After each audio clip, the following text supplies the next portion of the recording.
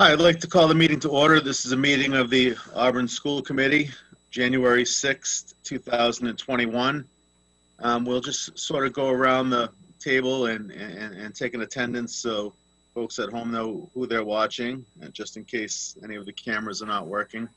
So we have Dr. Hanfield here tonight, George Scobie, Dr. Chamberlain, Dr. McCrillis, Dorothy Kaufman, Jesse Harrington, Jasmine Gates, Cecilia Worsbicky, and Elaine Zotner. Do we have anyone else joining us this evening? All right. Any citizens to comment?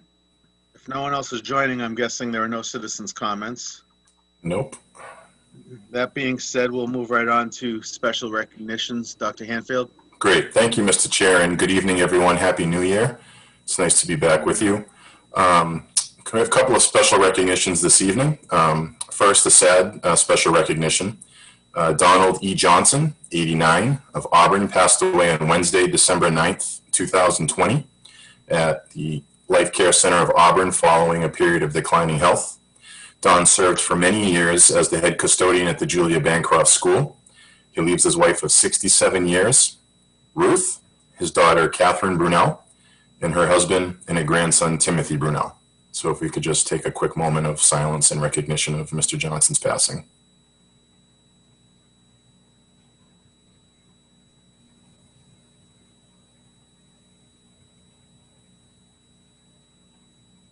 Thank you. Secondly, under special recognitions tonight, Mr. Davis recently informed me that the Facebook community helped to raise over $600 through a post by high school Unified Basketball coach Nicole Lee Provost on the Town of Auburn's Facebook page. Community members used Donors Choose to support the Unified Athletic Program, and this money will help pay for rubber basketballs and sport dots and other things that they can use to run some of their Unified season virtually. Ms. Lee Provost reported that we are so thankful to all of the donors, and on behalf of the Unified Athletes, I'd like to thank the Facebook community too. That was a terrific thing that they did, and I'd like to also commend Ms. Lee Provost for finding a creative way to engage some of our most special students during this period of of COVID, where things are difficult to be doing in person. So it's really awesome, really awesome. Absolutely. Any comments? No, well, just thank you very much for that.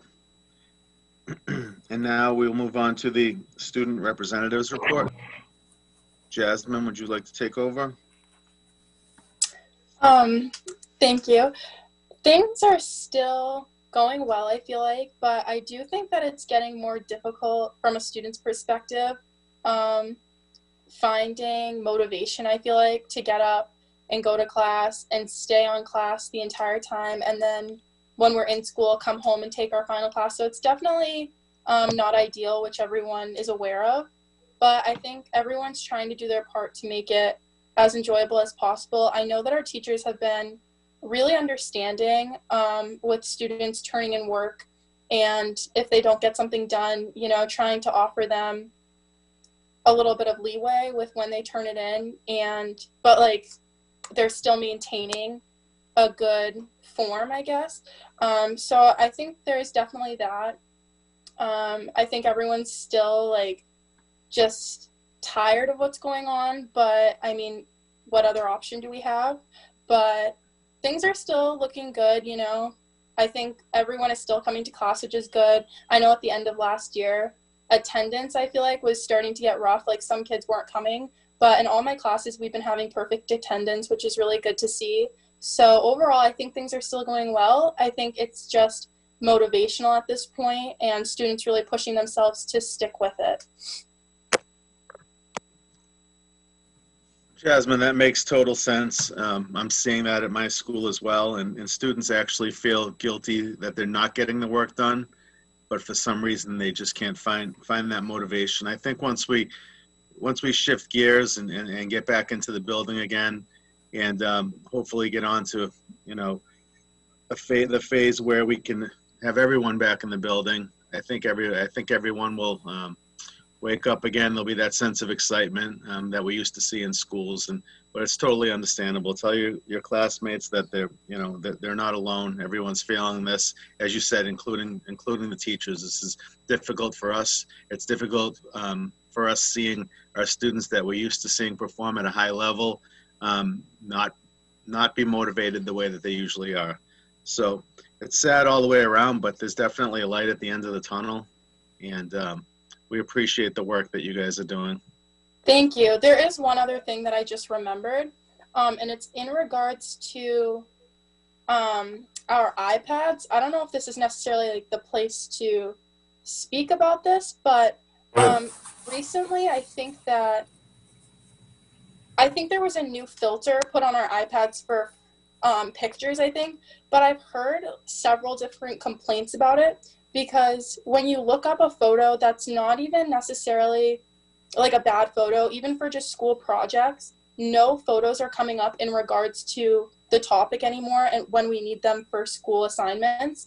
And even if you look up like cartoons or clip art of something like for any class, there's no relevant photos coming up anymore because I think that they're blocked. So that's been a complaint that I've heard. I don't know if there's something that can be changed for that, but I just know that it's been very difficult to find images in relation to what we're talking about in class for different assignments, because I think that they've been blocked. But even ones that aren't bad or anything like that, they're still not coming up. Jasmine, is that recent, within the last few weeks? I think it's been within like the last month, I think.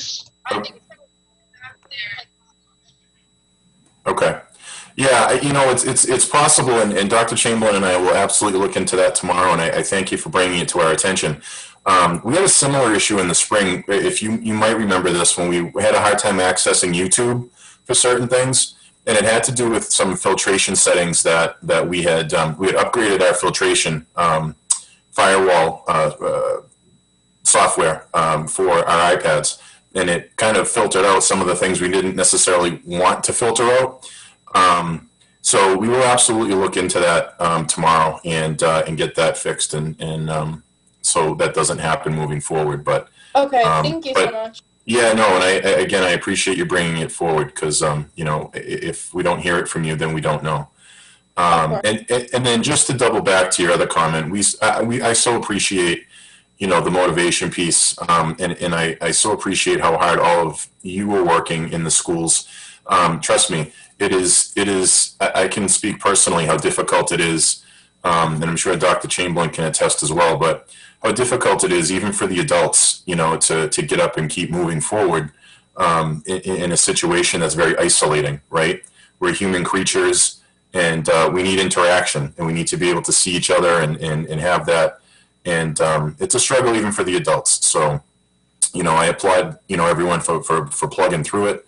And, we have every intention of resuming school in the hybrid way on Monday. And hopefully that'll help a little bit. But anyway, thank you for those comments, and we'll take care of that tomorrow. Of course. Thank you. Thank you, Jasmine. Did you happen to know, is Aaron at TJ Maxx tonight, or I just didn't know? I'm not sure, but I did just shoot him a text right before the meeting, just checking to see if he was coming, but there hasn't been a response, so he might be working. I'm not sure.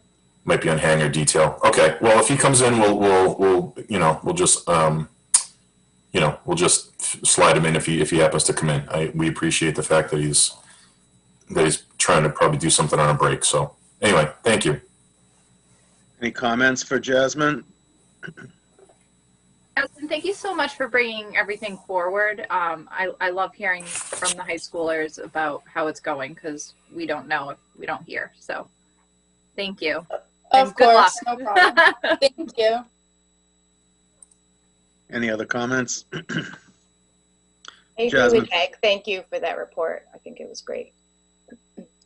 Yep, excellent as always. And if you have things to do, you're excused to go ahead and do them. I know you're probably excited to get back to your homework, and we'll catch up with you next time. Okay, thank you so much. Have a great night. Bye, Jasmine. Thank you. As well. All right, that was nice. I would now entertain a motion to accept the minutes of 11/24/20 and 12/9/20. I'll make that motion. Do I have a second? I'll second it. Roll call vote. Mrs. Kaufman, Yes. Mrs. Harrington, Yes. Mrs. Holloway, Yes. Dr. McCrillis, and Mr. Scobie, yes. It is unanimous. And now we move on to the superintendent's report. Thank you, Mr. Chair, and again, good evening, everyone. Wanted to start off first by providing a COVID update. As you are aware, after Thanksgiving, we had a significant rise in COVID positive in quarantine faculty, staff, and students, placing a strain on our ability to keep buildings open and remote programs going. So myself and Dr. Chamberlain were in buildings assisting with coverage, and it just got to a point where it just didn't make sense. We were hoping to get to the holiday break, but we didn't quite get there. Even with removing our remote period up to December 20th, we had to close 2 schools on December the 18th. So over the holiday, we have been reviewing zip slip data and especially been looking at it this week. And we do have every intention of returning to our hybrid instruction coming on Monday.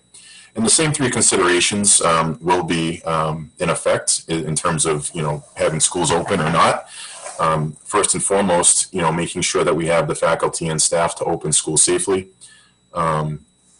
Should we have an event that we cannot adequately trace for whatever reason, or if there's some catastrophic event that happens that's out of our control.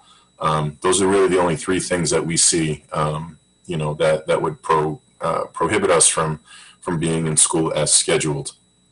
The data this week, as I've notified the school community as well as the committee, is, we did have a big bump on Monday. We had 20. It was 5 at the high school, 5 at the middle school, 5 at Swanson Road, 3 at Pack, and 2 at Bryn Mawr.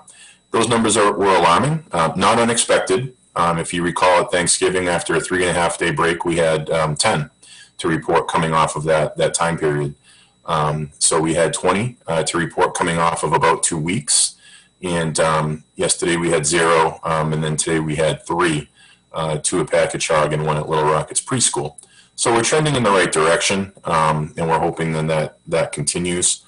In addition, over the break, as I also had notified you and posted on Facebook, I'm going to try and share my screen here with you. Can you see that? Yes. Okay, thank you, Gil. So this is obviously our Auburn Public Schools website.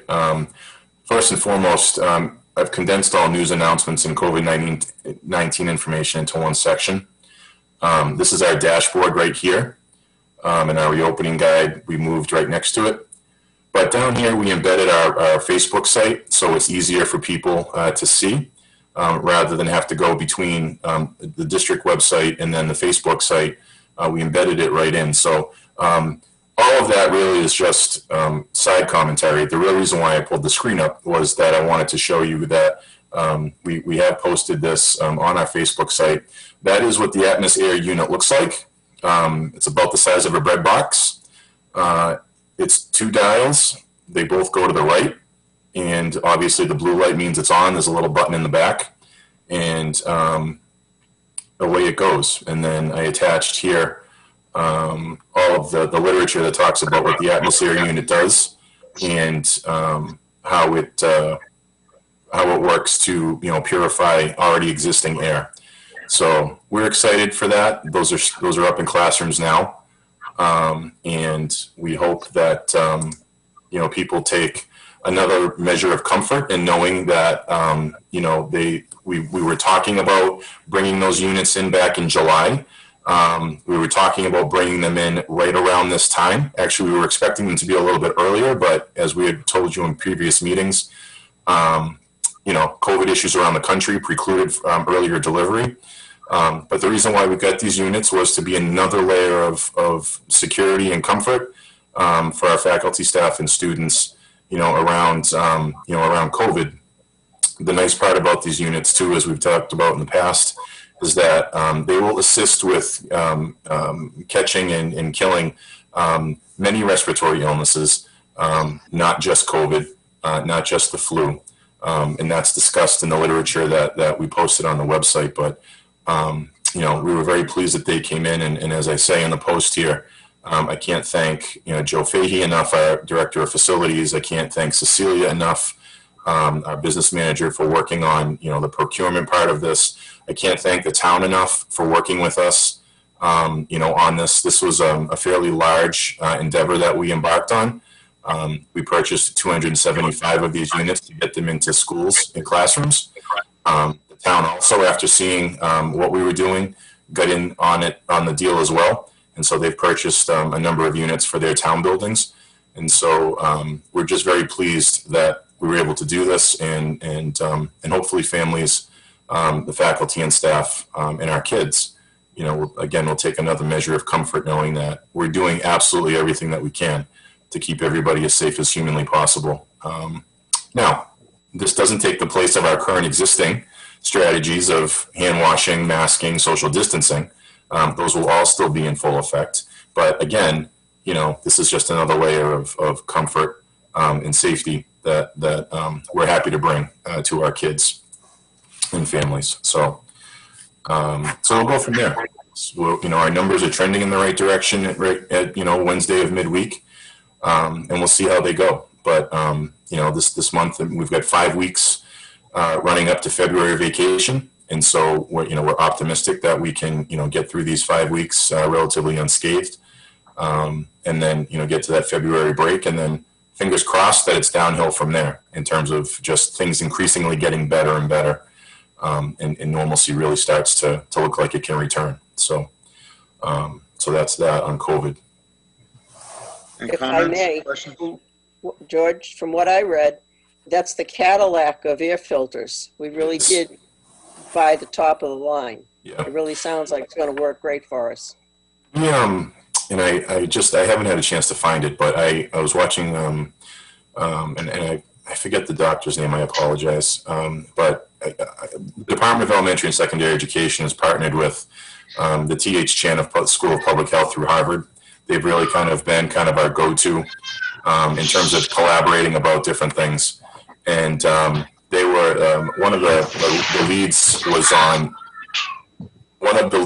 on Channel 5 last night, talking about, air and air quality, especially now that we're in the winter months. And he mentioned 3 things. He mentioned the importance of, keeping your windows cracked a little bit if possible, having adequate air circulation and filtration.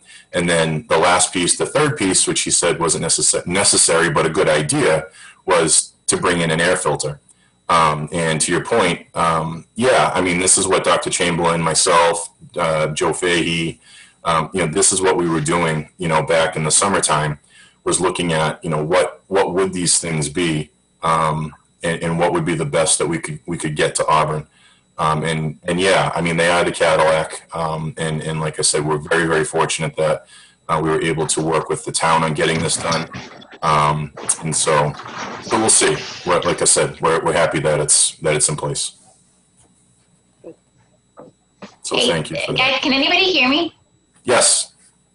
Okay, my screen has gotten totally black, so I can't see what people are doing. I'm not sure what's going on with my screen, but I guess my only question about this has to do with the letter that Julie Jacobson, our town manager, sent out on Monday, talking about how much worse things are in Auburn than they are in the rest of the state. Yep. And I guess I'd just like to kind of hear what our Department of Public Health has to say about that if we're additionally concerned. I think it's wonderful that we have these additional filters in place, but it seems like, other communities that are much lower are even doing things like preemptive testing. For example, Salem was in the Boston Globe today stating that even though they are considered high risk, they're lower than us, but they're doing spit testing to get kids back in school. So I'd just be interested to hear what our Department of Public Health has to say based on Julie's letter that came out a couple days ago. Sure. Beth, do you want to address that, or?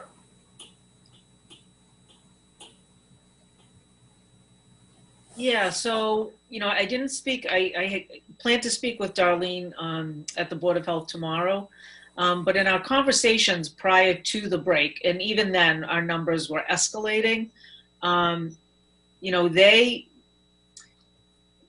not positioned to tell us yes to open or to stay closed. What they are in a position to do is telling us, are we doing the right thing for having kids in school?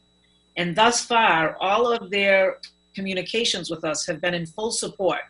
They have been very pleased with what's happened in schools and agree that transmission is not happening in schools. Now, that being said, they fully are taking the brunt and understanding of the fact that numbers are escalating in the Auburn community. But all communications to us have been that they've just been really pleased with how we've managed all of this. I have not spoken to them since to let them know that the atmosphere units are in, so I have not communicated that to them at this point. But we've not gotten any indications from them that, to my knowledge, feeling that there would be any reason for us to not have kids come back into the building. Okay. I think I would personally feel better if we could, or even if there's just a communication that goes out to the committee at some point, in the next couple of days to let us know exactly what they say. And again, this is only predicated on the urgency that was in Julie's letter to the town on Monday, saying, how much worse off we are even than Boston, and how serious we need to take this, which seems like it's a different tone than what we've even heard from the town. Obviously, we need to, they've always said, take this seriously. We're trying to stop the spread, but this had a sense of urgency to it. And we want to keep our buildings open, obviously, as much as possible. But I think it seems like there was a tone of alarm that I had not noticed before. So I would feel more comfortable with that. Well, and through the chair, I agree. I think we're all, in the same boat on that. In a meeting with superintendents just yesterday, we're all in the same boat. I mean, you look at 2/3 of Massachusetts, central and east, and most of us are red communities, and our rates are up in 9-10%. I think the narrative, though, from Julie's standpoint as a town, and then the narrative then focuses to, what's the spread, or what are the numbers within the school district, and that's what many school districts are focusing on. I mean, to Beth's point, the Board of Health, and I'm actually going to mention it later in the meeting tonight. The Board of Health is not going to tell us whether or not we should be opened or closed, that became very clear in the winter sports debate. Right. And they have never, it's never been their position, and Darlene Coyle will be very upfront, as she reiterated a number of times in the winter sports conversation.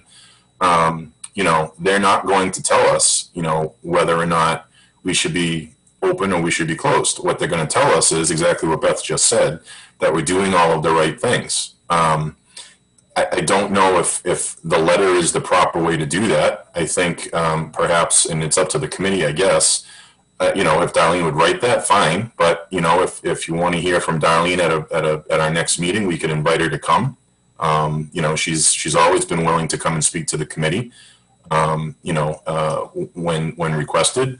So, but I get it. I get it. And Julie's note, yeah, it did have a sense of urgency to it. Of course it did. But I think that therein lies, I think, some of the, in every community, this is the discussion. Well, the town is this, and what does that, mean for the schools? And from DESE's standpoint, because we were going through this with the teachers union yesterday, from DESE's standpoint, even if you are a red community, DESE still expects schools to be in hybrid, and they still expect cohort D students to be in full time. If in fact there is an issue or a suspected case of school spread, then the room or building affected, or buildings, would be closed, would be cleaned, and then the expectation would be, after appropriate tracing and all of that was done, was that those schools reopen. Shrewsbury, as an example, had a case of a very strong suspected case of school spread right before the holiday in their preschool. And they spoke with the state, and don't forget, the state has the rapid response testing team still at the ready. So Superintendent Joseph Sawyer in Shrewsbury, reached out to the state. They sent their rapid response, team to Shrewsbury, and fortunately it was contained. There were no other positive cases. So that's at our disposal too. But Beth, I guess if we can follow up tomorrow with Darlene and see what she wants to do, or. Yeah, I have to speak with her. Like I said, I have a plan to speak with her tomorrow anyway, and we have a standing Friday meeting. Yeah. So I can certainly speak with her. Thank you. Karen, I don't think this is something that we will be able to find out, but I mean, I know we have two fairly large elderly communities in the, between Life Care Center of Auburn and the assisted living. So I wonder, and I know haven't been able to find that data, but how many of are our numbers getting bumped up due to that? Because I know that in the spring, there was something that came out that our numbers were high. And then the next day we found out that there was a spike at one of the nursing homes. So I don't know if that's the case now, but I don't know if that's something we can find out. Yeah. And that should be public, Meg. I think that came out in the, I believe that comes out in the weekly public health report. If you go to the raw data, I could be wrong, but I think that I've looked that up before. And we're going to have another another weekly community report tomorrow as well. So, it might all be a wash. It gave me a moment of pause to see Julie send out a letter of community a letter to the community that was so strongly worded, given that we're coming fresh off of this. I just want to make sure that we're crossing our T's and dotting our I's. Great. Yep. Nope. That's no problem. We will do that. No problem. Thank you. Any other comments? Okay, moving on. Thank you, Mr. Chair. I'm pleased to announce that we have a grant from Walmart received through the work of Sarah Lemovitz, one of our school nurses. Once again, wrote another grant to support student health and nursing offices in the Auburn Public Schools through the Walmart Community Grants Team. Her grant has been approved and she will receive a check in the amount of $2,000. We'd like to thank Sarah for going above and beyond, and it is our recommendation that we accept this award with gratitude. I would entertain that motion. I'll make a motion that we accept the award from Walmart with gratitude and much appreciation. Do I have a second? Second. Any discussion on that? What school is she a nurse at? The preschool. Oh, the Yeah. preschool. Great. Yep, Sarah's in the preschool. Yep. So no, she wrote this. I want to say back in the summer, right? I think late summer, early fall. And was notified in late November. So so thrilled that we have that. So thank you very much. We also received a donation to food services very graciously. Mrs. King, Janice King, has notified me that Ms. Donna Bacon has once again donated $50 to the food service gift account, which is earmarked for funding students' lunch debt. A big thank you letter is included in your packets, and it's my recommendation that you approve this donation with gratitude for Donna's continued generosity. All right, I'm just going to go back and finish up that other vote, and before I take the vote, just thanks a lot to Sarah for being. I apologize. No, that's okay. You off your game. Even to work on things like that over the summer just shows how dedicated she is to her job and to our children. So, Sarah, thank you for that. And are there any other comments? Roll call vote. All in favor? Ms. Kaufman? Yes. Ms. Harrington? Yes. Mrs. Holloway? Yes. Dr. McCrillis? Yes. And Mr. Scobie, yes. It is anonymous. It is unanimous and it is a vote. Thank you. It's not anonymous. We're not trying to hide anything. It's all about transparency here. And now I would entertain that second motion. I'll make a motion to accept with gratitude the $50 donation from Donna Bacon for the lunch service accounts or food service gift account. Do I have a second? Second. Any discussion on that? I would just like to add, I think this is the fourth time she's donated money like this. Yes, through the chair, you're correct, Gail.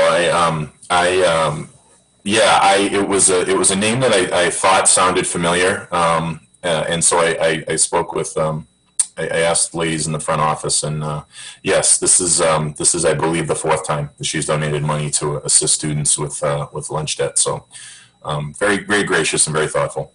It is, and especially since she doesn't have any children of her own, to be thinking of other people's children is extra nice. Correct. I couldn't agree more, Gail. Any other discussion? Roll call vote. Mrs. Kaufman? Yes. Mrs. Harrington? Yes. Mrs. Holloway? Yes. Dr. McCrillis?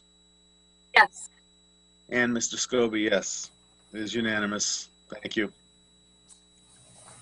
Thank you, Mr. Chair. Yes, moving on, we have a string of donations. This next donation is the donation of an augmented reality sandbox. The Roofley family, on behalf of Cisco Systems, and due to corporate downsizing, has donated an augmented reality sandbox, which will be initially housed at Auburn Middle School. An augmented reality sandbox came about as the result of a National Science Foundation funded project on informal science education for freshwater lake and watershed science developed by the UC Davis W.M. Keck Center for Active Visualization in Earth Sciences, together with the UC Davis Tahoe Environmental Research Center, Lawrence Hall of Science, and Echo Lake Aquarium and Science Center. The project combines 3 visualization applications with a hands-on sandbox exhibit to teach earth science concepts. Augmented reality sandbox allows users to create topography models by shaping real sand, which is then augmented in real time by an elevation color map, topographic contour lines, and simulated water. The system teaches geographic, geologic, and hydrologic concepts such as how to read a topography map, the meaning of contour lines, watersheds, catchment areas, levees, etc. Before you take a motion to accept that, I'd like to share my screen again with you. For people that are watching at home, I'd like to just play this video about what an augmented reality sandbox is.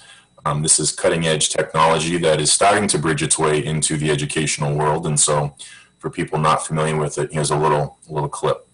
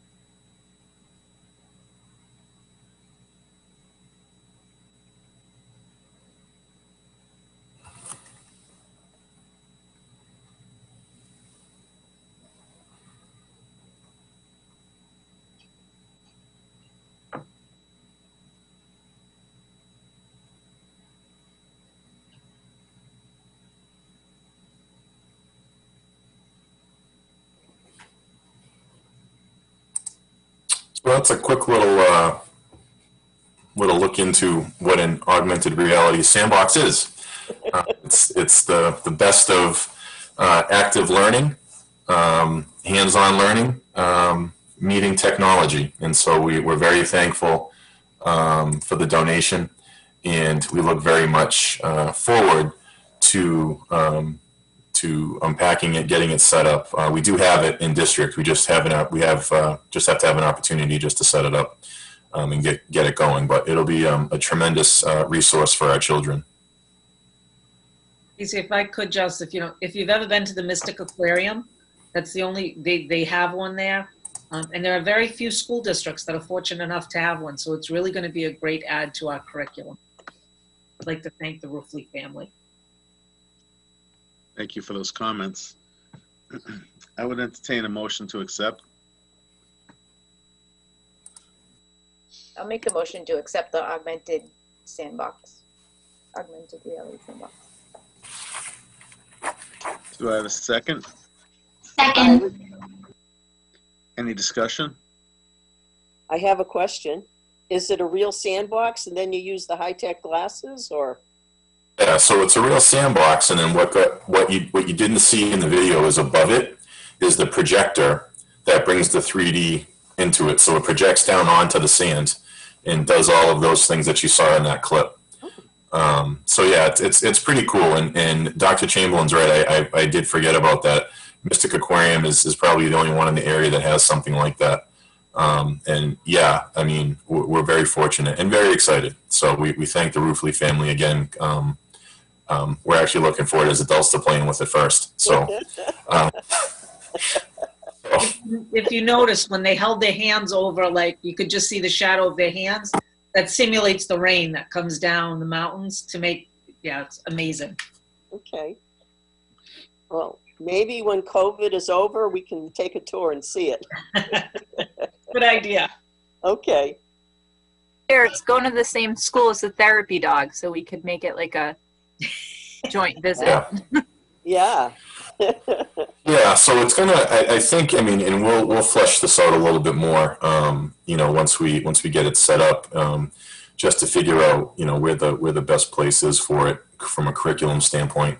I have a sneaking suspicion that it'll be housed primarily at the middle school, but it's also portable enough to where there would be real utility for it in our younger buildings, and even maybe some of our older buildings too. So we'll see. But it's a wonderful teaching tool that helps bring some things to life that sometimes aren't always super exciting. Yeah.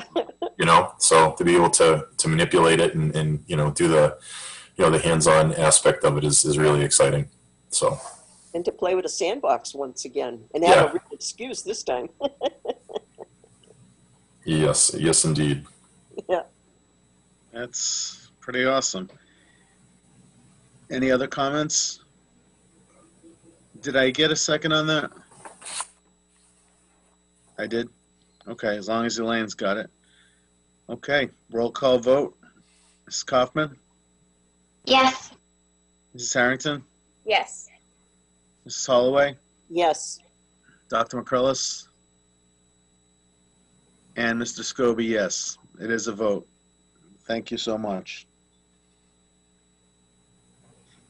And moving on. Thank you, Mr. Chair. As is the case every year, in quarterly, the Southern Worcester County Educational Collaborative, of which we are a member, has provided us, and I present to you this evening, their fiscal year 2020 annual report, as well as their fiscal year 2020 approved financial statements, as well as their FY21 first quarter report for the period of July 1 through October 1 of 2020. These documents do not need a vote to approve, but as a member district, it is required that they be shared with you and accepted by you. Okay. I would entertain that motion. I'll make the motion to accept the SWCEC's FY20 annual report, the FY 2020 approved financial statements, and the FY21 first quarter report. Do I have a second? Second. Any discussion? Seeing none, roll call vote. Mrs. Kaufman? Yes. Mrs. Harrington? Yes. Mrs. Holloway? Yes. Dr. McCrillis? And Mr. Scobie, yes. It is a vote. Thank you. Thank you, Mr. Chair. As I mentioned earlier, when we were discussing having the Board of Health comment on the current COVID climate in town, I wanted to just make a clarification publicly here regarding the Board of Health's role with the Auburn Public Schools. And as I had just referenced earlier, this came to the fore. Well, it's come to the fore a few times, most recently around the winter sports discussion. At the beginning of December, Auburn High School principal, Mr. DeLongchamp, notified the high school community that athletics for the winter season regretfully had been canceled. In his notice to the AHS community, he stated, and I quote, "Regretfully, we must inform you that we will not be participating in a winter sports season, basketball and hockey this school year. After many discussions and meetings with our school committee, Dr. Hanfield, and our Board of Health, it was apparent that there are too many risks for participation." Over the vacation and speaking with town administration, it was brought to my attention that the chairman of the Board of Health took exception to this statement, as it implied from his perspective that the Board of Health weighed in on whether or not we should have winter athletics. And I'd just like to clarify that in fact, that he's right, the Board of Health did not weigh in. They were consulted. But from what we do here in the public school side of things is we consult and seek advice from the Town Director of Health Inspectional Services Director, Darlene Coyle. And her office has and continues to remain neutral in any and all school-related matters. But what she really seeks to do is to work with us to see if something can be done safely in current conditions. And so, I apologize for the misunderstanding that this may have caused in the community. When we think of Board of Health in the schools, we're thinking of Darlene and her assistant Eileen. But there is a three-person Board of Health, and I apologize to the chairman and any others who took offense in thinking that we were misrepresenting the decision on the winter sports. As I've said a number of times publicly and on video messages, that was a decision that I made after consultation and, contemplation. And we discussed at length as a committee December the 9th. So I just wanted to go on record publicly and state that, the Board of Health constituted of the three-person body that it is in town did not weigh in on this issue, but rather the town director was consulted about it, but again, took no position. So I just wanted to make that clear, and hopefully that clears up any misunderstandings, but also clears up, what the role of the Board of Health is in the Auburn Public Schools. We've had a wonderful relationship with the Office of Public Health and Inspectional Services. We've worked with them on a number of events: graduation, return to school, fall athletics, flu clinics, so on and so forth. That in our minds, that's Board of Health, but technically the Board of Health is the three-member body. So I just wanted to make that expressly clear this evening. And again, apologize for any misunderstanding out there if there is any in the community. So thank you. I appreciate you clearing that up, Dr. Hanfield. And we, as always, we try to work closely and collaboratively with all boards, all committees. That's just been my experience over the last 9 years. So certainly, we don't go looking for support, but rather we collaborate and try to build consensus. So I don't think it was ever a case where, as a committee or as a school administration, we were looking for anyone's support. You made some decisions along with your staff, your admin team. We totally supported it, and it's unfortunate that that they may have been mistaken about what we were actually trying to accomplish. What we weren't trying to accomplish is to gain any kind of support or any people standing behind us. We as a committee and as a school district, sometimes have to make difficult decisions. This is one of the most difficult ones that we've had to make. But we certainly don't look for any type of reinforcement. If we have to make a decision, we make a decision. That's that. And for future reference, any boards or committees that have any questions regarding what may be conceived as a false narrative, just reach out to us. Make a phone call, email any of us.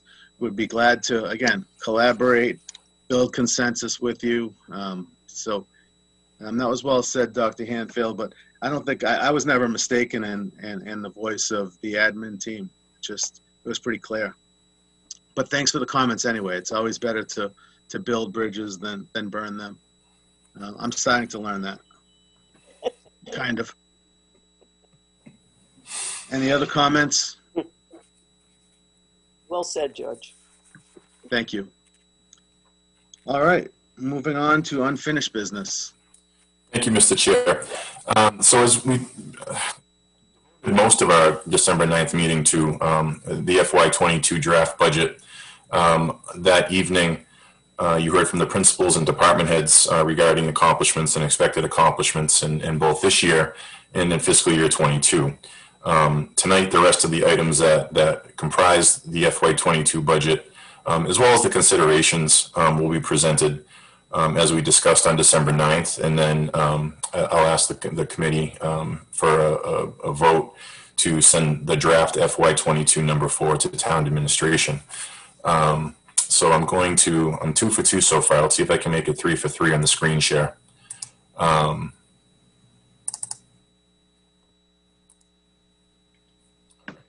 Everybody see that? No. Oh, hold on, sorry. Jinxed myself. Hold on, it'll come back. How about now?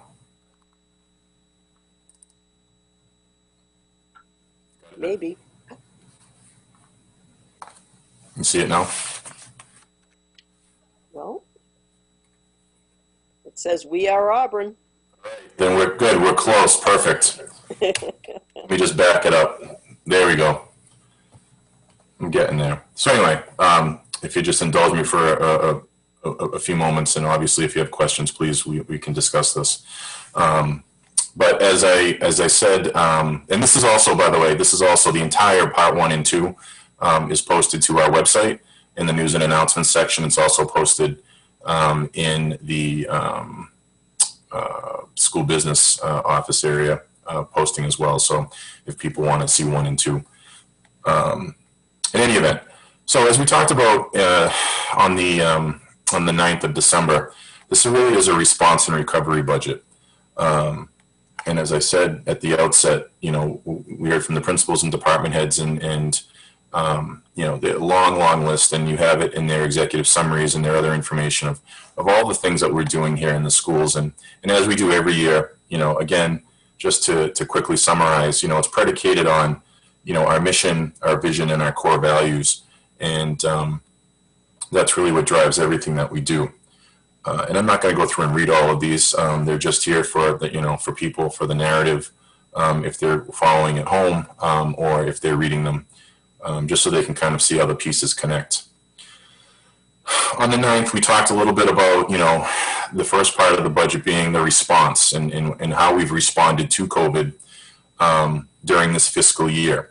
And I outlined kind of, where we were starting with that day in March when we closed schools for coronavirus.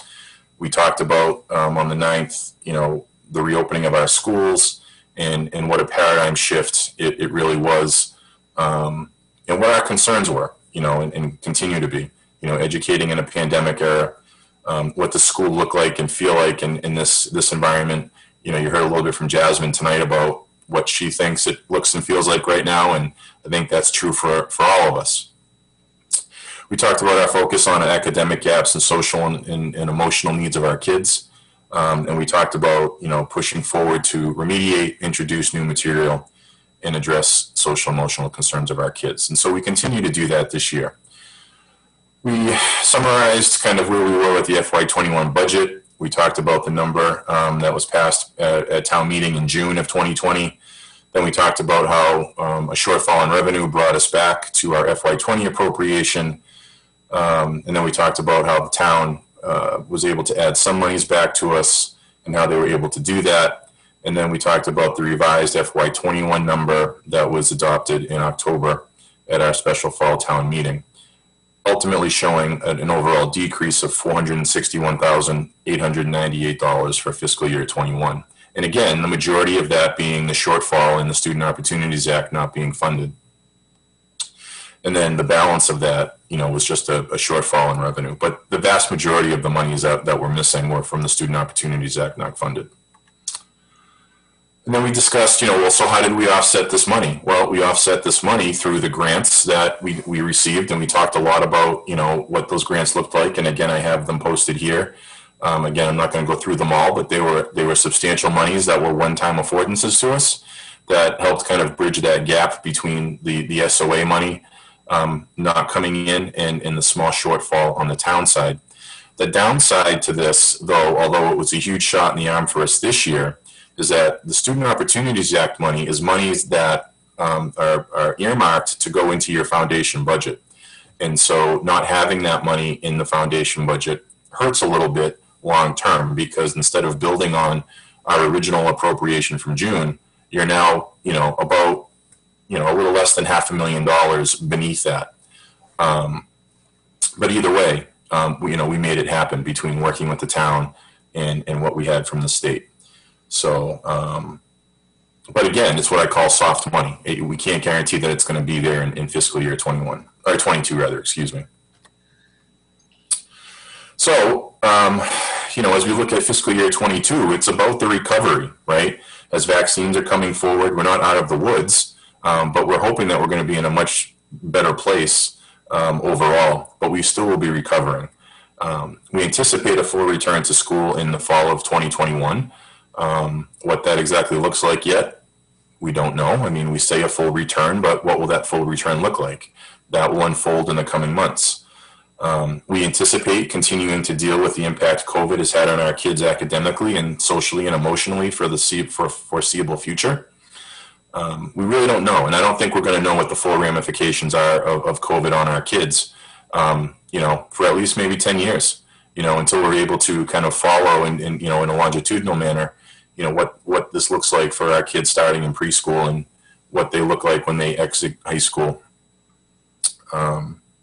So in any event, with that said, on December 9th, as I said, the department heads and principals presented what they expected to accomplish this year and next year based on what we knew at that point. And so nothing's changed in about a month. FY22 again promises to be a lean budget year.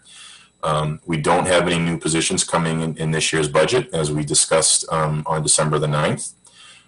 We have our classroom supply lines level funded. And we're really trying to seek, to maintain our current staffing levels unless there's an emergent need. And as we've demonstrated in the past and as you have supported, if we do need to add additional staff, be it a teacher or whatever, you've always supported that. And so that still would be the plan moving forward. If we had an emergent need, of course, we would act to remedy that, depending on what the situation was.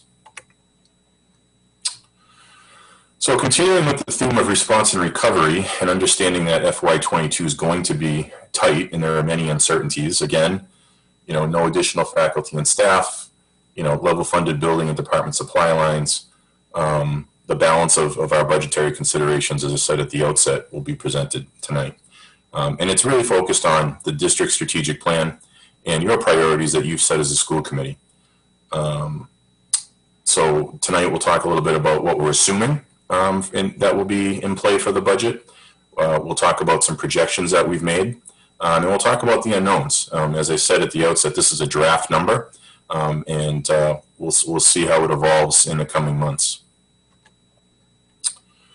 So just to refresh everybody's memories, in November of 2017, we redid our second strategic plan under the leadership of Dr. Brunel. And there were 5 areas that at that time we identified and are still in play that we were going to craft our strategic plan around: teaching and learning, technology, health, wellness, and safety, transitions, community partnerships. And so the budget that we've put together reflects our continued commitment to these areas, as they were approved by you in the spring of 2018. So teaching and learning is the first one, and class size, of course, is always one of the primary concerns. In keeping with the school committee's expectations that reflect class sizes of 25 or lower, we've projected out for next year the following class sizes. You can see it at kindergarten at Bryn Mawr and Pack, roughly 21. In grade 1, it's 22 at Bryn Mawr and 19 at Pack. In grade 2 at Bryn Mawr and Pack, it's 23. The same in grade 3. 22 in grade 4, 23 in grade 5, 24 apiece in grades 6, 7, and 8. And then at the high school, it varies between 16 and 24. Sometimes it runs a little bit higher, sometimes it runs a little bit lower. Depends on the nature of the courses that are running, be it advanced placement, core, remedial, whatever the case may be.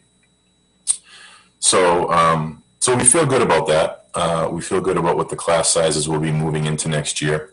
And, again, these are approximations. I mean, things can change, but, looking at what we expect, for our student population size next year, we're very comfortable with where we are moving into next year.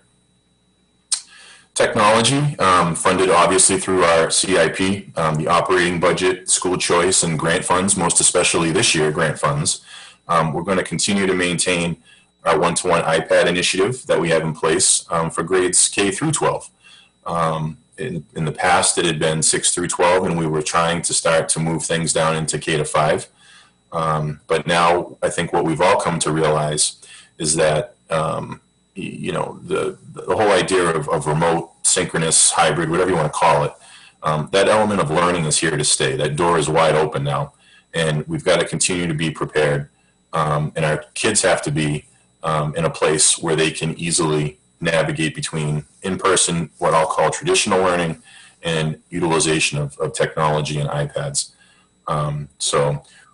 We will continue to move forward in the development of a robust K-12 inventory, if you will, of synchronous learning opportunities and remote learning opportunities, because we just don't know.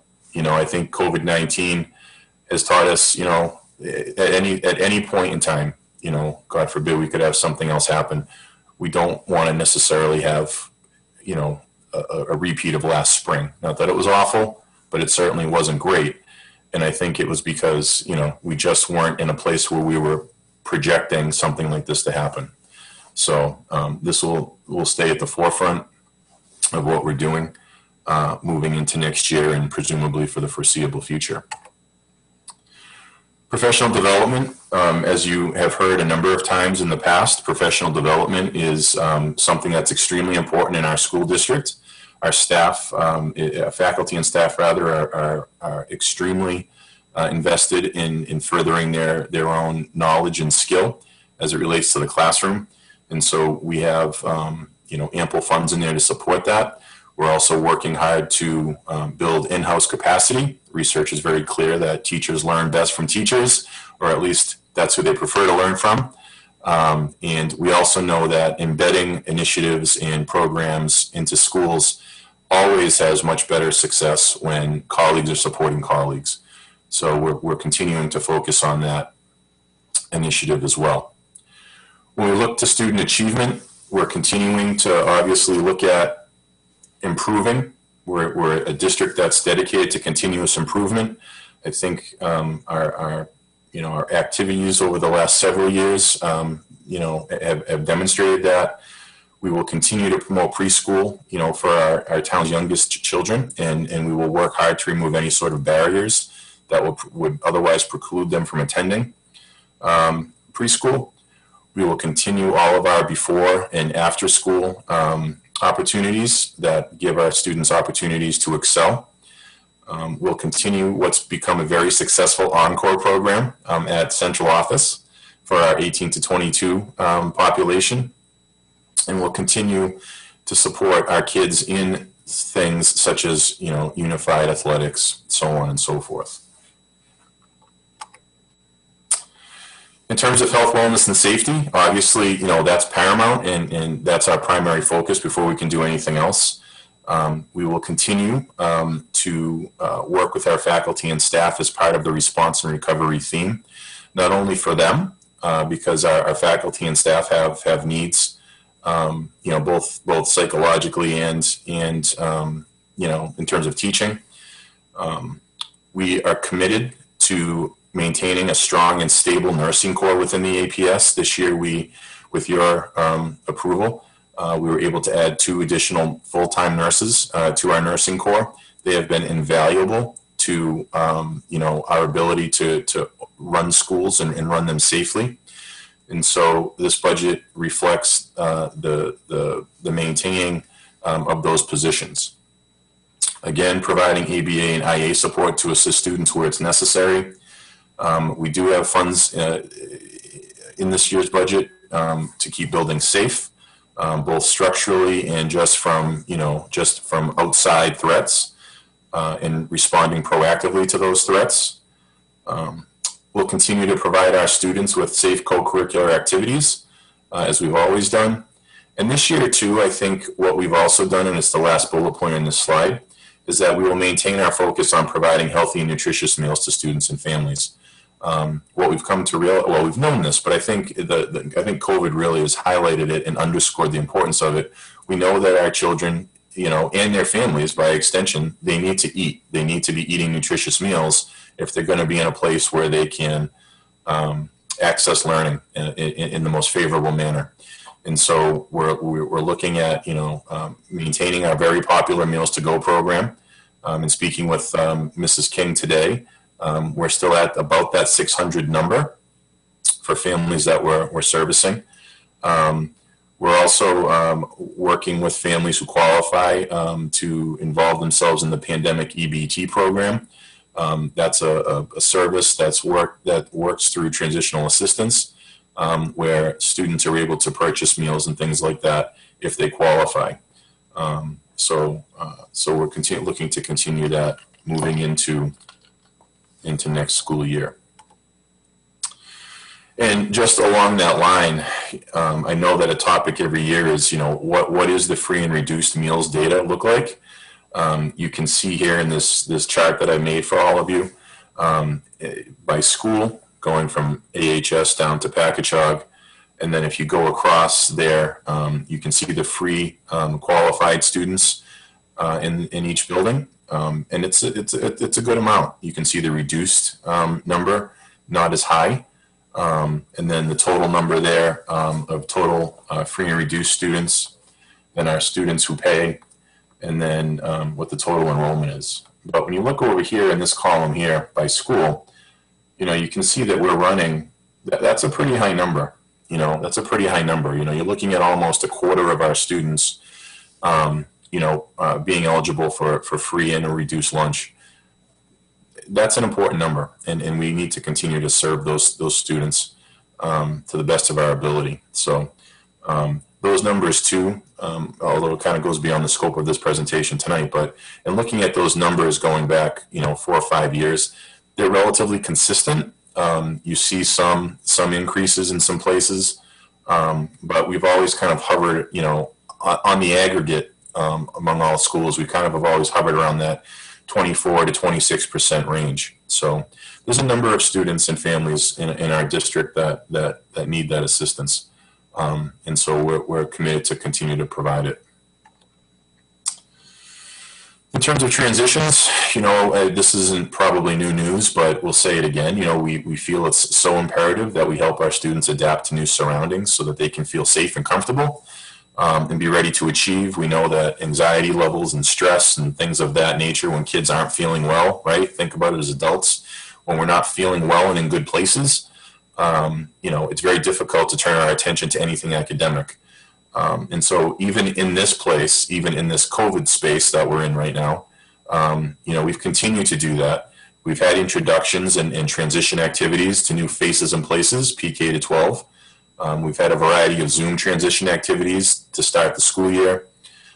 We had students that elected. We did have a number of students elect to return to school at the end of trimester 1. So we had socially distanced transition activities in the middle and high schools especially.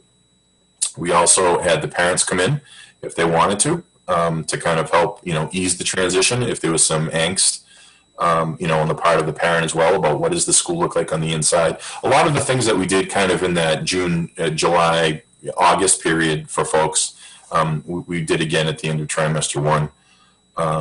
There were personal transitions that were done totally with the principals. They devoted their time into acclimating, our kids and our families back. Right now, as we look forward, we're looking forward to transitioning back to school. Fingers crossed, maybe end of year. I don't know. I'm just spitballing right now. But, when we talk about transitions, there's going to have to be some sort of a transition back into school when we get to that place. I don't think it can just be, okay, here you go, everybody, you're back in school now.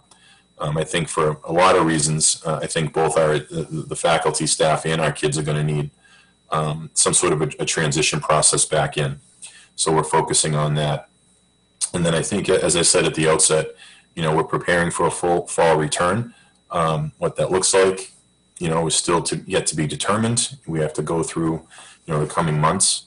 But that very much is on our mind and in part of our budget as well.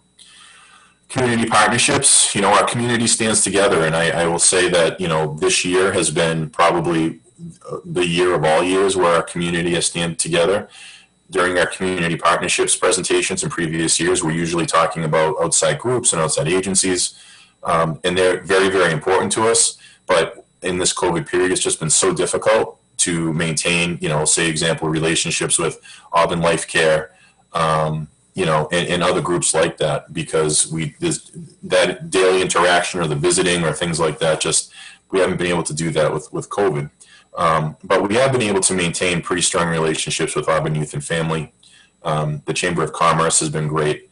The town in general, I can't say enough about town administration and their support, of the schools. And that goes from Town Manager Jacobson to CFO Kazanovitz to, Chief Slukas to Chief Coleman, the DPW, anything that we've needed or had a question about, they've been there. I've already talked a lot about, the amazing job that that the Department of Health and Inspectional Services has done for us. And we work in unison with them to do things like we'll be starting the tier 1 or the first wave of vaccinations are going to start to be taking place for emergency management folks, and as we have a mass inoculation program. And so, just as an example, Beth and I and Darlene and Chief Coleman met over the break to talk about how we could start, working to get folks in the District 7 part of Massachusetts, inoculated here in the town. So, the Return to School Committee, that was made up of townspeople, parents, kids, business owners. They were huge in putting together that Return to School document that's on our website. The Meals to Go program, which I've mentioned, and Staples has stepped up and been tremendous. Staples has made 2 large donations. They've been kind of collecting back to school supplies just randomly, and Kristen Pappas has made 2 drop-offs, one at the middle school and one at Swanson Road. And so we couldn't do this. It takes a village, to do what we do.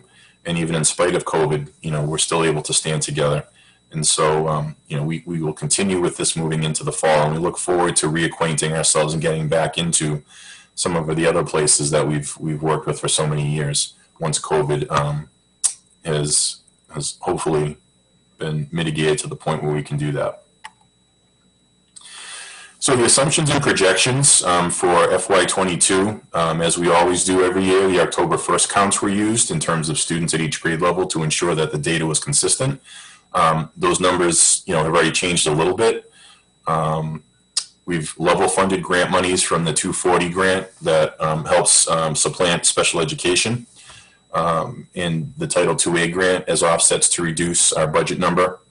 We're projecting a Medicaid reimbursement to be about $150,000 as approved at the annual town meeting, while also using anticipated carryover funds from previous years if available. We think there may be some Medicaid funds that we can carry forward, but we don't know yet. Special education circuit breaker, we're anticipating to come in at $304,457. The state's telling us that they expect to reimburse circuit breaker at about 75%, which is pretty good. That's as high as it's been in a bit. There were years when they were struggling to hit 55%. So we're going on that assumption there. We'll continue to participate in our school choice program with our current seats, which stands at 100, but we will review that. We actually, tonight, we have to take, the committee, if they so choose to continue with school choice, we have to take the motion this evening so we can notify the state that we're participating. And our instructional assistants and our ABAs have noted, they've been noted in their current assignments, but at the end of every school year, based on students' needs, IAs and ABAs, they fluctuate their assignment. And so, that's kind of a moving target.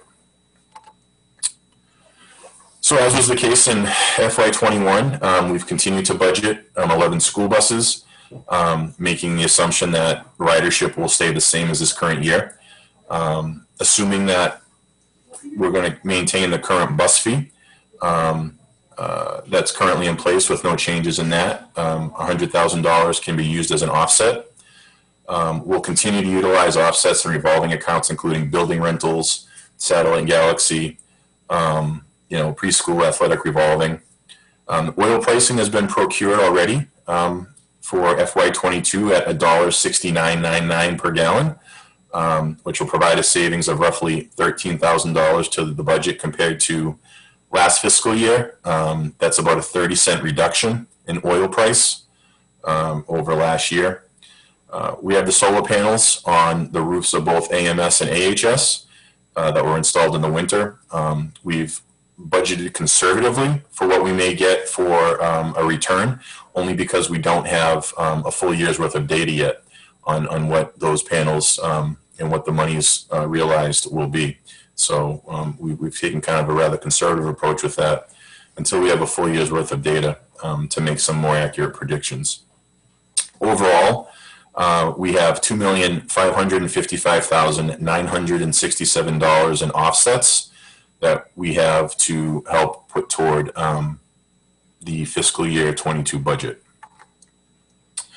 So the draft number before you this evening is $27,988,540.45. This represents a 2.89% increase, or about $785,000 over the approved October town meeting amount of $27,214,157. And if we go back, and I think this is important, and that's why I put it in, if we go back to the number that was approved in June of 2020, this is actually a 0.99% or $312,485 increase over the June town meeting approved amount of $27,676,055. We feel that this budget is extremely fiscally responsible for the taxpayers of Auburn without compromising, and this is the key, without compromising educational services to our students during what is a very unprecedented time in the country and in the world. And again, as I've said all along, this budget's been created to continue to respond and recover from the impact COVID has and will have on our children in their academic and social and emotional well-being. Moving forward, it's a long way to May. That's a phrase that I picked up 4 business managers ago. Cecilia and I were laughing about it earlier today because that was always the mantra of this individual. Basically saying where we are now is more than likely nowhere where we will be in May, just because there's so many topsy-turvy pieces to this that have still yet to be realized. What we do know is that the town is planning for a 2.75 increase per department. So that's a positive. That's a positive in this climate. To come across with a 2.75 increase is positive. So we were very excited to see that and hope that that comes to fruition. What we don't know yet on the state level is what the governor's budget will be and what our preliminary Chapter 70 money will be, because obviously with everything being delayed, we're not expecting to see those until midwinter, and midwinter in our world is mid-February. So we have to wait to see what those numbers will look like. We also have to wait and see, what are the Student Opportunity Act implications going to be for fiscal year 22. The state is still committed to funding it. In fact, they asked for updated applications, and so we've done that. Dr. Chamberlain did a terrific job in penning that and sending it to the state. So we will see, if we realize any monies from that for fiscal year 22. There's leadership changes in Washington, and we don't know, we know that there's a stimulus coming forward. We don't know what is in that right now, specifically. And we don't know what will be there moving into FY22, because there's discussion in Washington that, there'll be an additional stimulus bill on top of the one that was just passed. So as I said, I believe on the 9th of December, per the town charter, the draft budget has to be to the town manager by the second Monday in January, which is January 11th this year.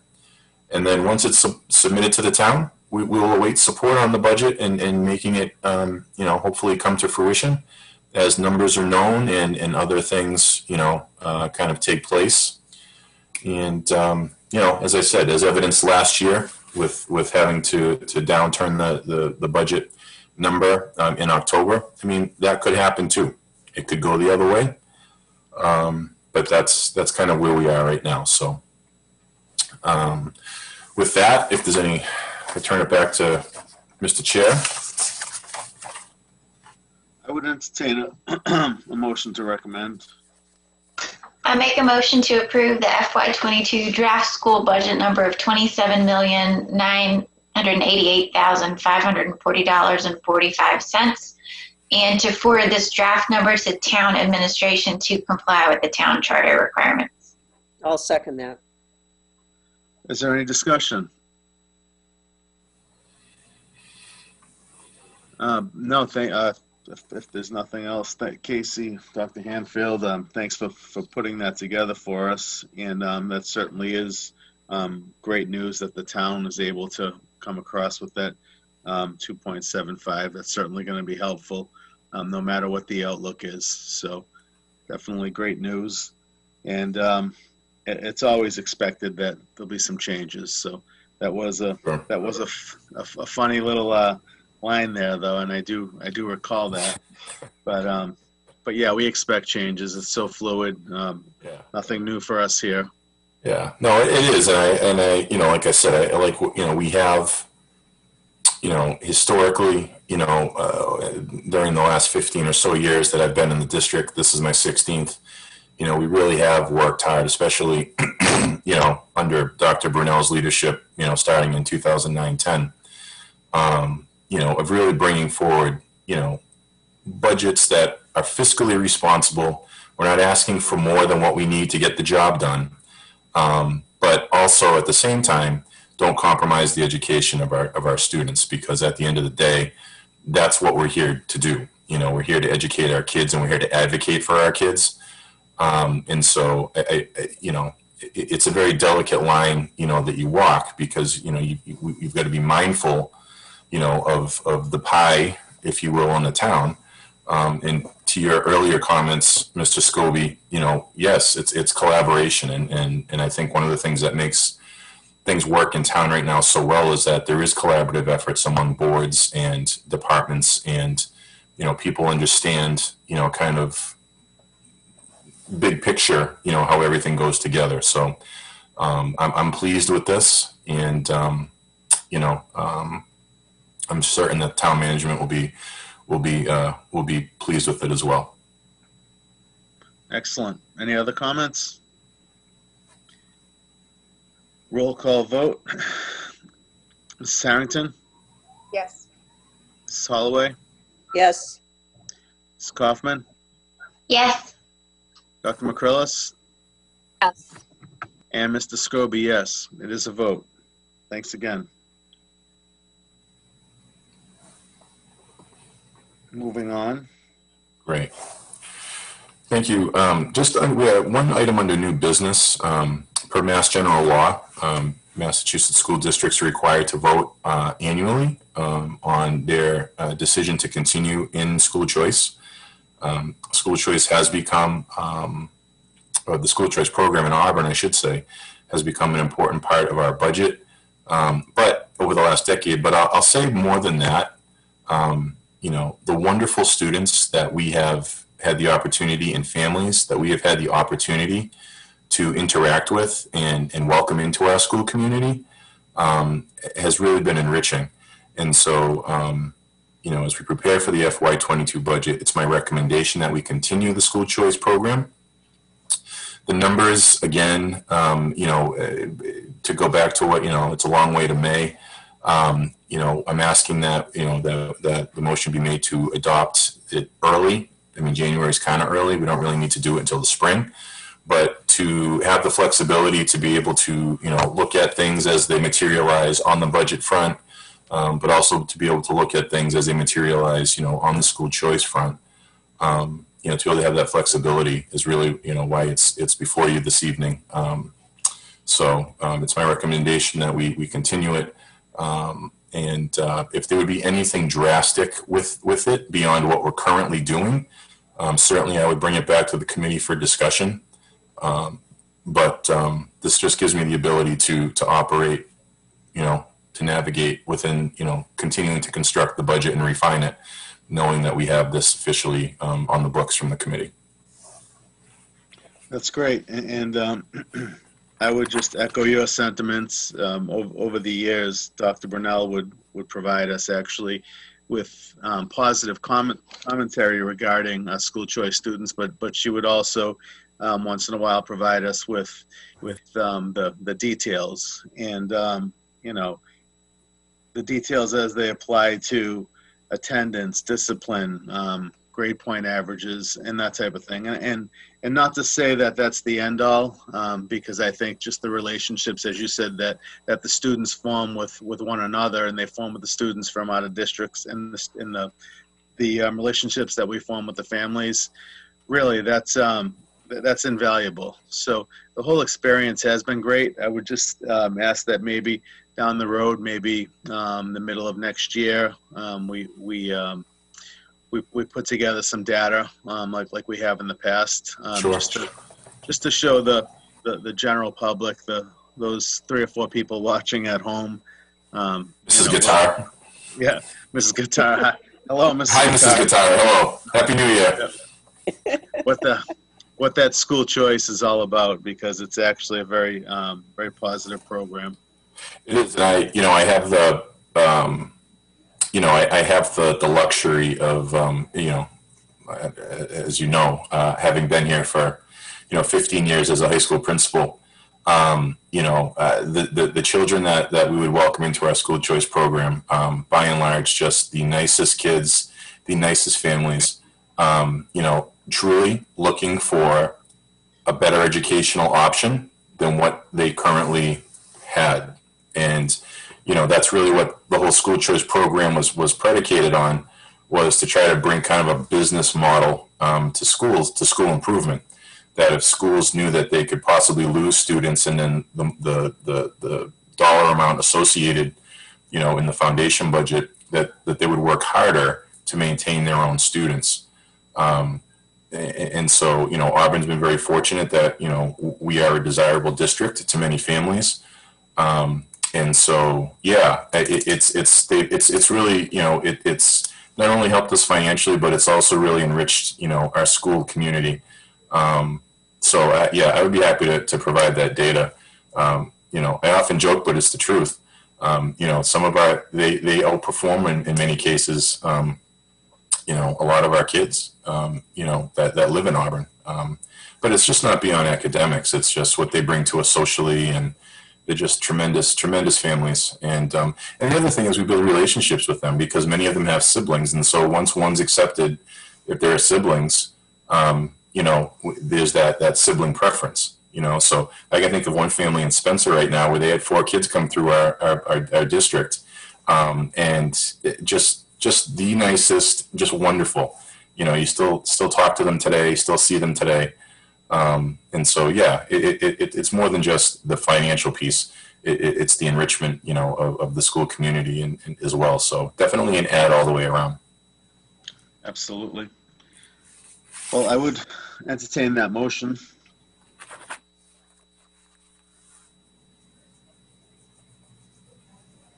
Choice program in the Auburn Public Schools, and to allow the superintendent to decide what number of students into the district will be after reviewing demographic data more closely. Do I have a second? Second. Any further discussion? Okay, roll call vote. Mrs. Harrington? Yes. Mrs. Holloway? Yes. Mrs. Kaufman? Yes. Dr. McCrillis? Yes. And Mr. Scobie, yes. It is a vote. Thank you. Thank you. And we now move on to, did you have anything else before teaching and learning? No, Mr. Chair, I do not. Thank you very much. All right. Dr. Chamberlain. You're muted, Dr. Chamberlain. Yes, I am. Sorry about that. So thank you all. You'd think we'd get over that by now, but it happens all the time. A few things to report on tonight. So shortly after Thanksgiving, we did conduct a very brief survey of families and staff related to their learning experience, given the new environment within which we are currently working. And I gave you just some overall, again, it was a very simple survey, but in general, our families and our staff are satisfied with how things are going. So 83% or more of our families are happy with in-person learning, and that the learning platforms are accessible and easy to navigate. That was something that we heard very loudly back in the spring, that was very difficult for many of our families, finding things, finding links, finding the materials they need. And it seems that we've made some significant improvements in that area. We're not perfect, but for the most part, folks were very happy. 87% or more note that the teacher provides regular feedback to their child, and over 91% know how their children can get extra help or additional support when needed, which in this environment, again, is really important, right? We want to make sure that when kids need something, they're able to access that, and the feedback shows that they are. And then over 80% note that we have just the right amount of safety measures, and 98% find the communication from schools somewhat or extremely helpful. So some really good signs. I will tell you that there were many comments made, and some of the comments were very positive, and others were like, we just need to get back to normal, but we know we can't, right? That was a resounding thing. We want all of our kids back, but we know right now we can't get there. And so I think everyone particularly now remains hopeful that will come sooner than later, as Dr. Hanfield talked about, but time will tell on how that plays out. But for the most part, that was the feedback, was that let's get them back, but we know it's not time yet, so hopefully that time will come. Again, the vast majority of staff are satisfied with how things are going at schools and feel that the learning environment is effective and that they're able to engage students in the learning, with over 85% reporting that the remote learning tools that are available to them are effective. So that was something else that back in the spring, it was clear that teachers still needed things, right? They needed some of those technology tools. And we continue to add to that. We recently just purchased some things for Swanson Road that's going to make that synchronous interaction with kids at home easier. So we continue to push on it, but I think those are pretty good results. And 97% of staff reported being somewhat or extremely satisfied with the support from school leadership, right, which is critical that that relationship is established and positive, and them being also satisfied with the communications. The teachers were also asked about what professional development that they would most feel beneficial moving forward. For teachers, it was around social emotional learning, and we know that, and we continue to share information with them on that. And Dr. Hanfield and I have been here talking about a plan moving forward with how we're going to provide additional support around that. And support staff was still really looking for some support around technology use. They've been kind of, when I talk about support staff, some of the instructional assistants that provide small group learning and that kind of thing, that's coming along, but we do have a plan in place to be able to provide them with some additional support that way as well. So in general, you know, we were well in the positive range in the responses that we heard.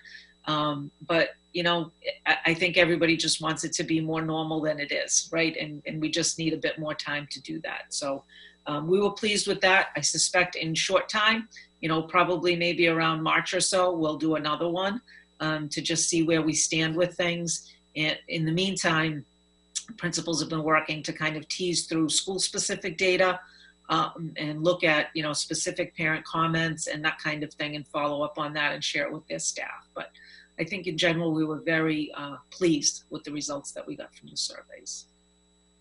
Did anyone have any questions about any of that? Through the chair, I just do, it's more of a request than a question.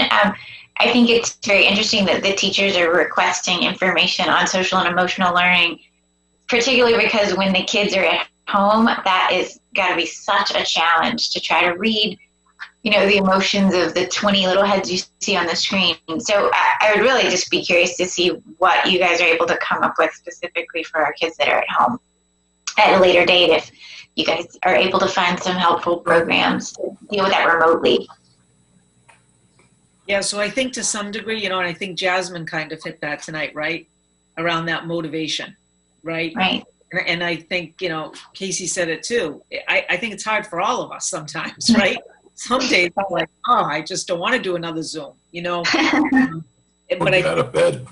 Yeah, I think, you know, really what I see is staff finding. So it was funny, I got this little video that the folks at Boston Dynamics had done to get these robots to dance to this. Sorry, it was just great. So I sent it to a couple of teachers at the middle school. I don't know why. I had been in their classroom. I'm like, oh, they might like this. And one of them wrote back and she's like, it's already in my lesson plan for today, she said, because those are the kind of things, right? So I know it's disconnected from social emotional learning, but it isn't, right? Because what does it bring? It brings a little bit of a joy, you know, that kind of joy into the learning process. And so I think, you know, that's why teachers are trying to hit that sweet spot with some of that, because there's always that push, right? We need to get through the material, but it's so important to back up and find the joy that can be brought into that learning. That's why we're excited about this blessed sandbox. I'm going to tell you, you know, like that just, it brings excitement. And I think right now through all of COVID, that's just been, it's been hard to maintain, you know. Like without pushing on those things. I just shared out some learning from DESE that came out, and it's trial and error to some degree. And especially certain kids need certain things and other kids need other things. So it isn't like if you do one thing, it's going to meet the needs of everybody, right? But I know our teachers are doing tremendous outreach to make sure that they're personally connecting with kids. And I think that's going to go a long way too through the spring. But you know, teachers are type A. They always think, oh, I can do better, right? I can do a little bit more. And they're always looking that way. So yeah, we're working on it. Right. Okay, thank you.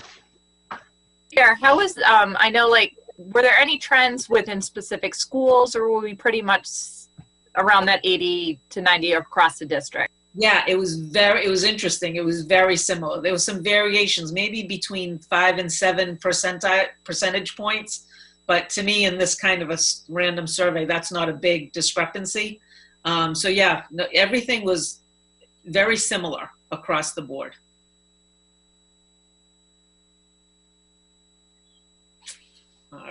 if there aren't any other questions. You'll also see in your packet, I shared with you an updated print version of the data dashboard, which now includes a second page. I wasn't as fancy. I didn't know we were screen sharing tonight, Dr. Hanfield, or I would have pulled this up too. Listen. So we spent a lot of time talking about what attendance data can we show, right? And how can we show it? And so we did go through and we've put something together by cohort because we felt that the cohorts were important because they're very different, right? With when they come in and all of that. And I think if you look at it, the interactive chart is much better because you can kind of hover over the bar and it will give you the actual percent when you're looking at it online. This is not live yet because I wanted to show it to all of you first before it's live to the public. But it does kind of give you, an overall, if you just look across the board on that, on the first part of it, that cohort A's average attendance rate is 96%. We're doing it on a monthly basis. So October, November, and December are shown here. Cohort B, 95%, cohort C, 86, D at 93, and E at 94%. So a little bit lower than we'd like to be, but I think given the current scenario, not bad. Principals are looking at their cohort C students. Some of this gets impacted by when a family gets impacted by a quarantine result, right? And our cohort C group is smaller, much smaller than the rest of the groups. So, a family of 4 that might be out because they have to quarantine can have an impact on those rates. So there are a lot of variations that go into it. But I do think over time, this is going to give us some really valuable data. So I don't know if anyone had any questions on any of that. Any questions for Dr. Chamberlain? Oh, I like the further breakdown. So thank you very much. Great. Definitely. And finally, I share with you again in your packet, there was a report from DESE at the top. It just said December 10th, 2020. Back in early November, all districts across the state were charged with completing a survey on structured learning time within the district. They looked at 4 grade levels, grade 1, 4, 7, and 10. You had to fill out the amount of time that students were in person, the amount of time students learned remotely, and the amount of time that they had synchronous learning during that remote learning time, along with special populations like our cohort D students who come 5 days a week. So they gathered all that data, and from that, they did an analysis across the state, and they came up with some requirements that they decided that districts were going to have to meet related to in-person learning. In-person learning being either in the school in person or synchronously in the remote environment. And we are considered a hybrid district because all students are given the opportunity to come in at least some of the time. So overall, our model is a hybrid model. So we are required to provide an average of at least 35 hours of live instruction over 2 academic weeks. And so if you see at the bottom of that page, it shows what our live instruction hours are for each of those grade levels, with grade 1 being 35 hours, grade 4, 42, grade 7, 51, and grade 10, 46. So we are well within the range of what they asked for, recommended that we do. There are many districts across the state that are now scrambling to change their model to increase their live instructional time. And the new requirements really go into effect on January 19th. Several weeks after that, we'll have to do this survey again to just kind of verify that we are meeting what the state has asked us to do.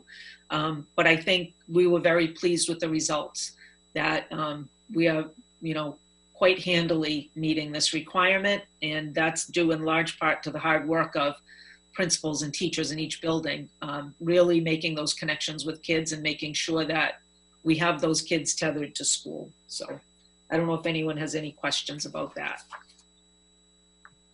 Any questions or comments? No, through the chair, I just think it's a testament to all of the hard work that everyone put into this over the summer that we got it right. So thank you so much for all the work that went into that. It's really excellent to hear. Thank you. Absolutely, and thanks for sharing that data with us in such detail, Dr. Chamberlain. Always appreciated. Great, thank you. Even though Dr. Hanfield put it up on the screen, we still appreciate the fact that you were very detailed. Dr. Hanfield took a big risk tonight in doing that, and it worked for the most part, so that's okay. That's true. I'm getting Any better other with comments? Any other comments or questions for Dr. Chamberlain? Seeing none, what would usually be a very difficult act to follow, but we have someone very special delivering us the business and financial report. Cecilia?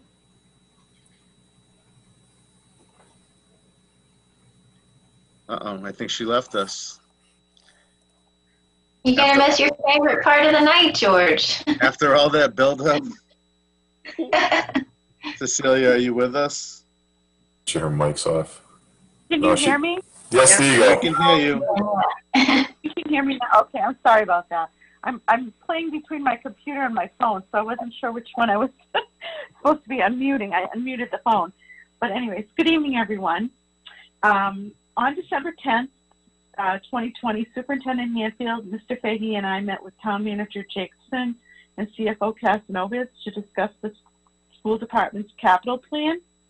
We discussed the possibility of switching out some of the projects slated for FY22 that could be pushed out a year to make room for some of the air quality improvements listed that we had listed in FY 2026. That being with the atmosphere, we felt like if we could kind of continue to build on that in FY22, that would be a good thing to do. And the town, CFO Casanovas and Town Manager Jacobson were really, they were right on board about that too. So Mr. Fahey and I met and reviewed the 5-year capital plan as previously approved and made some changes to reflect the addition of air quality improvement projects to be completed in FY22. And the revised FY22 CIP document is included in your packet, and it will require a vote of your approval. And if there's any questions on that, I'd be happy to answer it as well. We just felt like it was a good time to try to hit the air quality while we're working on it and to continue it on into FY22. So those were the changes, some of the changes we made. I would entertain that motion. I make a motion to approve the revised FY22 CIP as presented by the business manager. Do I have a second? I'll second that. Any discussion? Yes, I have a question. Yes, Gil. What's Go ahead, Gil. wrong with the high school that we need new flooring upgrades? So Well- through the, oh, Cecilia, I'm sorry, go ahead, Cecilia. That's fine. I just because it is getting to be an older building, we do from time to time replace the carpeting. A lot of times, I know Mr. Fahey now, instead of having a full piece of carpet, we'll do the carpet squares. So those are some of the things that we're doing. And Dr. Hanfield, if you want to weigh in on some of that as well. Yeah, I was just you actually just hit the nail on the head. So when in the high school going on now 15 years, the main hallways, or I should say, yeah, the main hallways on each of the floors is carpeted. And after 15 years, those carpets they're old, they're wearing out, they're stained, they're stinky, and they just need to be changed. So the flooring in and of itself is fine. The classroom flooring is fine. It's really just ripping out that rug and replacing it so it's it's sightly, it's clean, and looks nice. That's all. Okay, I understand that, but I was thinking of the floor itself, and I'm like, what happened to the floor? Yeah, sorry. No, Absolutely. No. In our world, when we say flooring, it's all encompassing. It can be carpet, tile, rug squares, painting the auditorium floor. It can be anything. Plyboard on the stage. So, good question. Okay, thank you. Good question. Mr. Fahey is doing his due diligence to keep the buildings up to par. He's been doing a very great job of that. So that's part of his ongoing effort. So, any other questions? No other questions?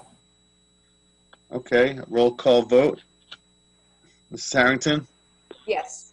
Mrs. Holloway, Yes. Mrs. Kaufman, Yes. Dr. McCrillis, Yes. and Mr. Scobie, yes. It is a vote. Thank you.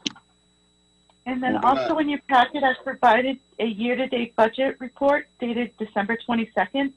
And along with that, I've also included a small listing of budget transfers to keep the budget updated. And I'd be happy to answer any questions, and the budget transfers would need a vote of your approval. But if there's any questions on any of that, I'd be happy to answer it. I would entertain that motion. I make a motion to approve the transfers between the series as presented. Do I have a second? Second. Any discussion? Any questions for Cecilia? Roll call vote. Mrs. Harrington, Yes. Mrs. Holloway, Yes. Mrs. Kaufman, Yes. Dr. McCrillis, Yes. and Mr. Scobie, yes. It is a vote. Thank you. And that's the end of my report for tonight. And thank you very much. Thank you. It was spectacular. Do we have anything else this evening? Mr. Chair, that would conclude the items for the evening. Thank you very much.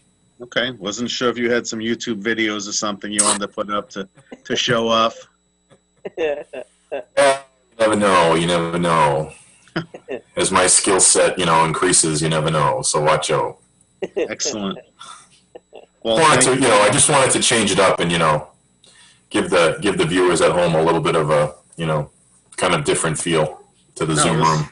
It I'm was sure much Mrs. Guitar appreciated. appreciated it. I'm sure she did too, and I'm sure she's really wanting to get her hands on that sandbox. Yeah. Maybe next meeting, if we we'll do breakout rooms or something fun. We'll do a jigsaw meeting or something. The possibilities are endless.